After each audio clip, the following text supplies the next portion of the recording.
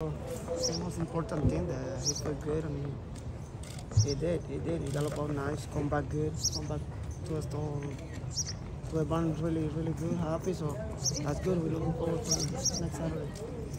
You've been on board Forte for 6 of his 7 wins. How much has he improved, like mentally and physically, as a 2-year-old heading into a 3-year-old?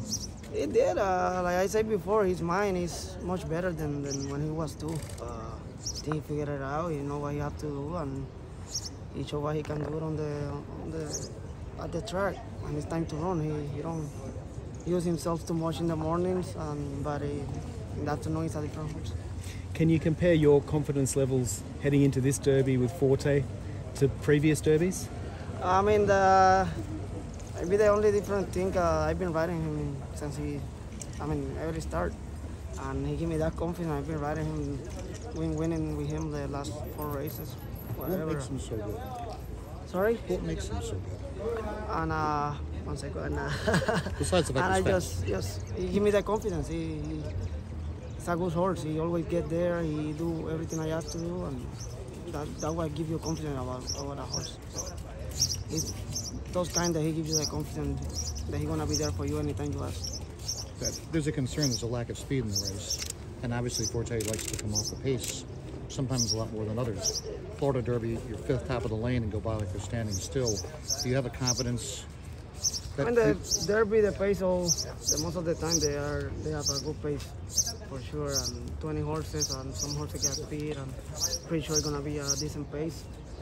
And hopefully we can have a beautiful, good trip of the pace, because we know he don't have the speed to be early there in ball, but he always show up and keep coming. So let's see. Hopefully he do it next Saturday. What are the feelings like heading into next week? Are there nerves, excitement, especially having a favorite going into this? Exciting. I'm excited. It's a lovely horse. When you get on him, you don't want to get off. I don't want to jump off of him. He's a class dude, and just exciting because it's the biggest race in the horse racing, I guess. It's a very special. The prestige of the race is amazing. It's whatever any jockey wants to win, any trainer, any owner. So we are excited, but we are happy to be here. Is this like driving a really nice car in terms of riding a really nice horse versus horses that may not have as much talent or cars that may not be as fast? You feel the difference. Some horses, you feel the good horses, and they feel a little different. This horse is smooth, huge stride, and you can even feel him when he's working. So you have a feel about a good horse. It's a nice horse. He show up in the afternoon. That's all. The draw is on Monday. What's the ideal position? We love to wait and see where we break before, but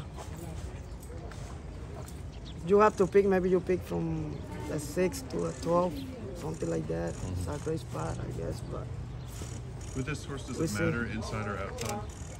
So far, it don't matter. So far, he do anything out there. Pretty comfortable in the Breeders' Cup. Juvenile, he played from the or something like that. He was inside the whole time, and he gave me a good kick. So I don't think he mind, but we'll see.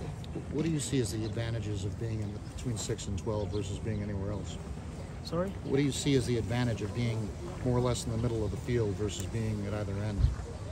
I mean, he just get the experience when he's involved in between horses and kick back like last time. Have to make the race harder for you. You don't have an easy control spot and just make a run and that's it. And that was not his case last time. And the juvenile too, he was inside. He had to do things the good horse do.